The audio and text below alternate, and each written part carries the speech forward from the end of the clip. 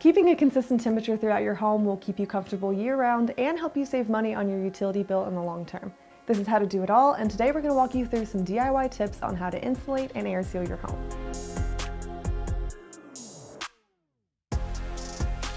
So the three main tips that we're going to cover are air sealing the envelope of the home, sealing the ductwork, and adding attic insulation. These were chosen as our top three because they're common issues in American homes that can make the biggest improvement with the least investment. And if you haven't already, hit that subscribe button and don't forget to ring the bell so you can be notified when we post a new video every week.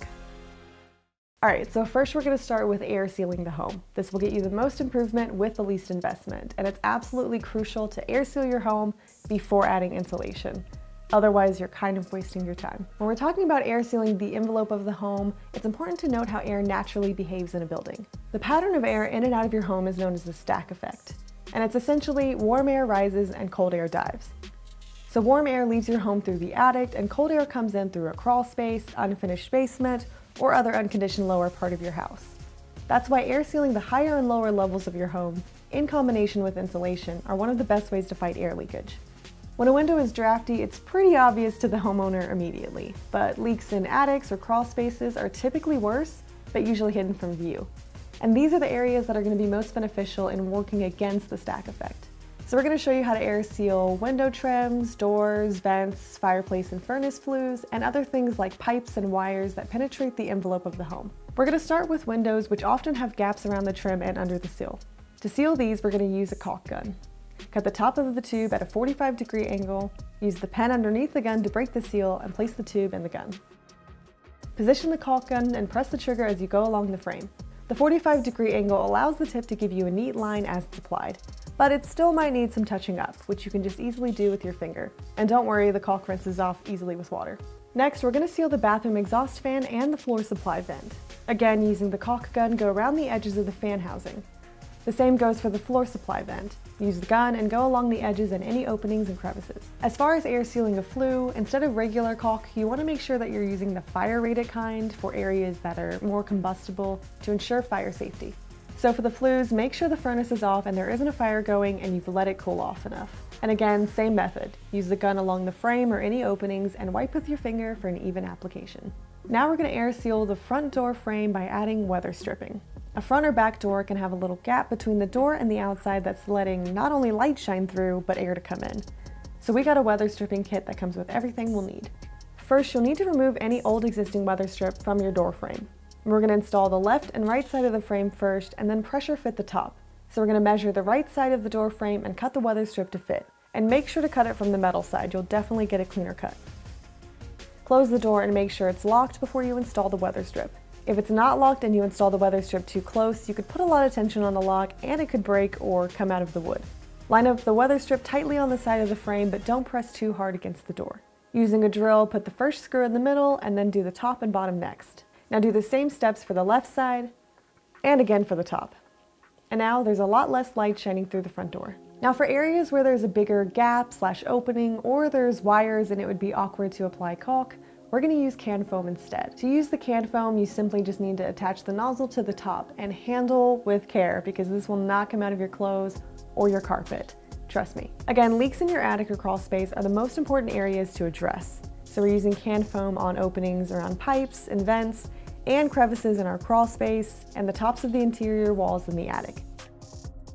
We've also added a piece of foam board to the top of the attic hatch and weather stripped the trim of the hatch. If your home has a whole house fan like ours, sealing it up in the winter months is as easy as building a box out of foam board and can foam. Be sure to weather strip the lid of the box, and this can easily be removed in the summer. Alright, moving on to the duct work.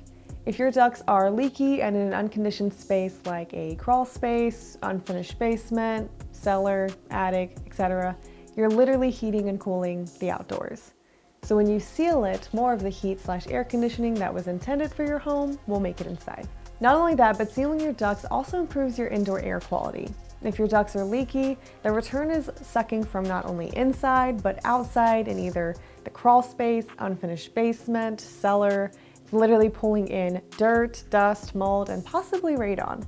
So sealing the ductwork allows the duct to only suck from air that's already inside the house. So to seal the ductwork in our crawl space, we're using a mastic sealant.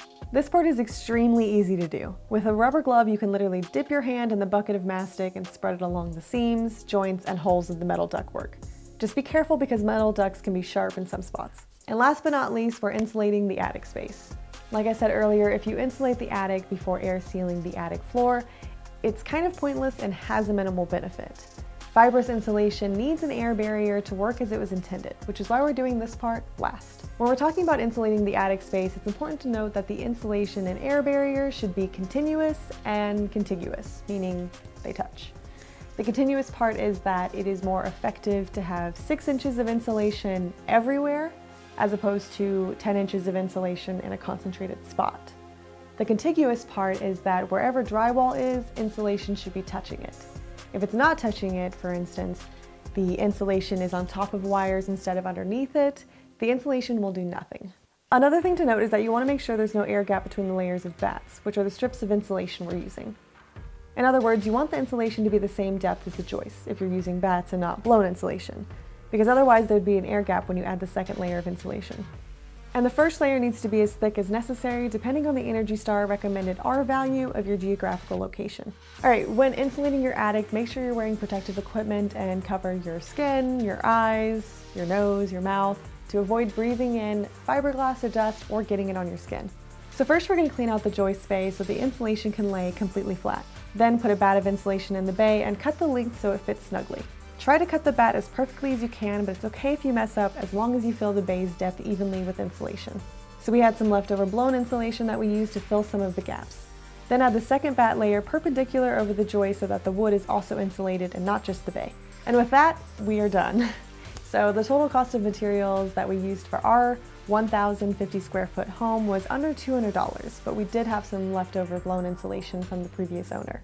So we took some before and after infrared photos to show the difference.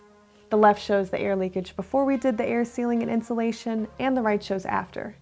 As you can see, these DIY tips can make a huge improvement in minimizing the air leakage and cold spots in your home. But if you do want a more in-depth professional opinion, you can get an energy audit done to your home to see what areas your house is lacking in terms of energy efficiency.